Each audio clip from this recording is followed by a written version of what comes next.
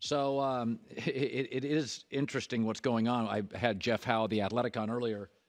And one thing we know about trades is that a lot of the things that happen in these sports, they just come out of nowhere. You can't predict. I mean, Kevin Durant to the Warriors, like, happened fast. And Brady to Tampa. I was on the air, happened fast.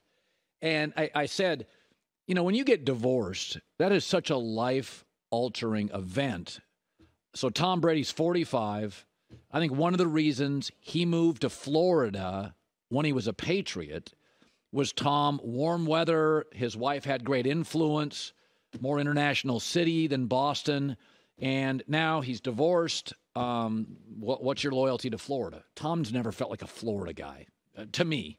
He's a Northern California kid. And I think he acclimated to the Northeast, but he doesn't even feel like a Northeast guy, right? Like I always thought Tommy's Tommy. He's not loyal. He's in Northern California. That's where his family is. His favorite team was the Niners. He feels very California to me.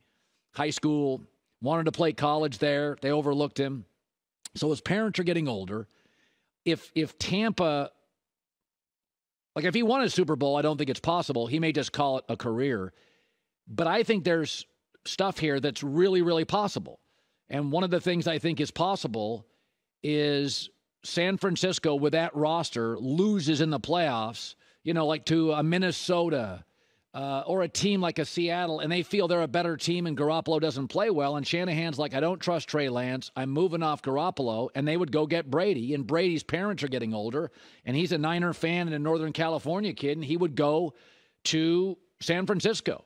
And he'd figure out a way to make his salary count. I think it's very possible. Jeff Howe, I talked about it. He used to cover the Patriots.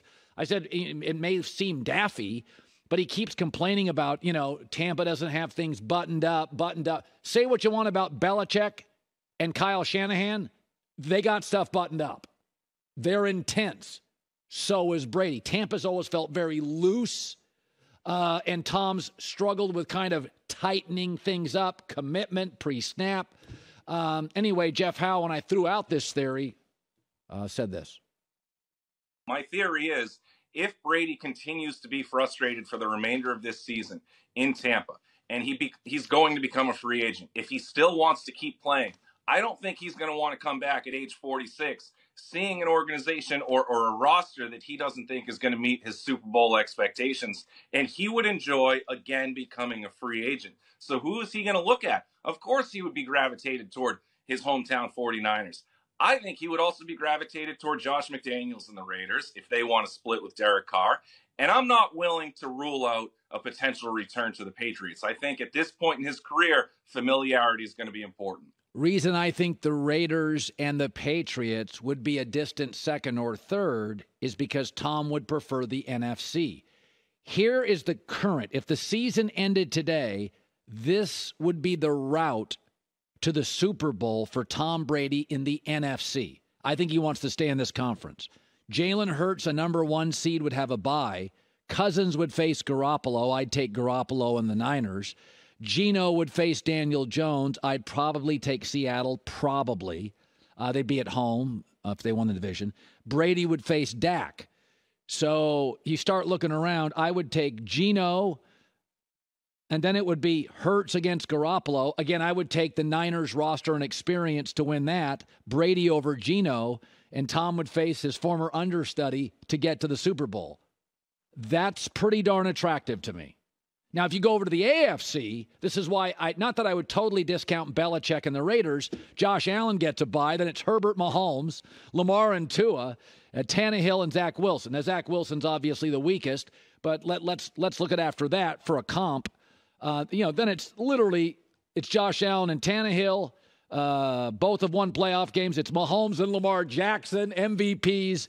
And then, I would go with Josh Allen and Mahomes. That is a lot tougher sled to get through. And I do think Tom thinks about that. I think one of the reasons he chose Tampa was all their weapons. I mean, he looked at it and he just went outside of right tackle, maybe another running back. They've got all the weapons, brought Gronk down. I think Tom looks at everything at 45 years old. So I think the Niners makes a lot of sense. And that's not a knock on Garoppolo or Jalen Hurts or Geno. I mean, they're having great years. But, boy, you put if quarterbacks matter, and we know they do, you put the quarterbacks you go through in the NFC over the AFC. Nick Wright was on our show yesterday, and Nick's not a huge Brady fan because he loves Mahomes. This was Nick Wright yesterday on Brady's potential path. Your guy, Tom Brady, if they're the 4 seed, the only road playoff games would be against Jalen Hurts, who's 0 for 1 in the playoffs, lost to Brady, Geno Smith, who's never been in the playoffs, and Kirk Cousins. Tom Brady is going to go 8-9 and then host a playoff game and then go visit Kirk Cousins and then potentially have Jimmy Garoppolo or Geno Smith to go to his 11th Super Bowl, and I'm going to lose my mind. It's not far-fetched. It's just been a strange year. The Seahawks are a massive surprise. I think they're a wonderful surprise. I think it's a great story, and Pete Carroll can roll his eyes at all of us amateur critics, but that's why Niners feels right to me. I think it's a little early to give the Seahawks the division. The schedule points to the 49ers. Okay. I think they're going to overtake them. And then San Fran is not going on the road. But I can't believe you picked the Titans to beat my Jets. Are you kidding me? Tennessee Titans? No shot. They did not get a first down in the second half at Arrowhead and took the game to overtime. Mike Vrabel's a great coach, yes. Didn't get a single first down. Not one. And took the Chiefs and Mahomes and Andy Reid to overtime. We may need to make with a backup quarterback. Hi, everybody. Thanks for watching. Subscribe here to get the latest from the show. Also, be sure to check out more of the best clips from The Herd or go watch a few segments from other shows on FS1.